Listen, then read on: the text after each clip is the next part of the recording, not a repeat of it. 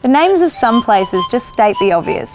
I could use Mount Pleasant as an example, but the word pleasant to describe the scenery, mountains and trails just an hour from Sydney is actually an understatement. And tucked away under Mount Kira, it's a beautiful spot. As soon as I walked into this house, I felt at home. There are sleek granite tops in the kitchen, polished timber floorboards, even a second kitchen. So it's practical, but it's also almost old world in its graciousness.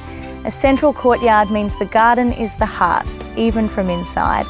Upstairs you can hear birds, if not see them, from the master, which of the 4 bedrooms is one of 3 with an ensuite.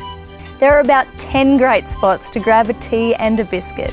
You could go in the covered gazebo in the garden, or anywhere on a wide wraparound veranda.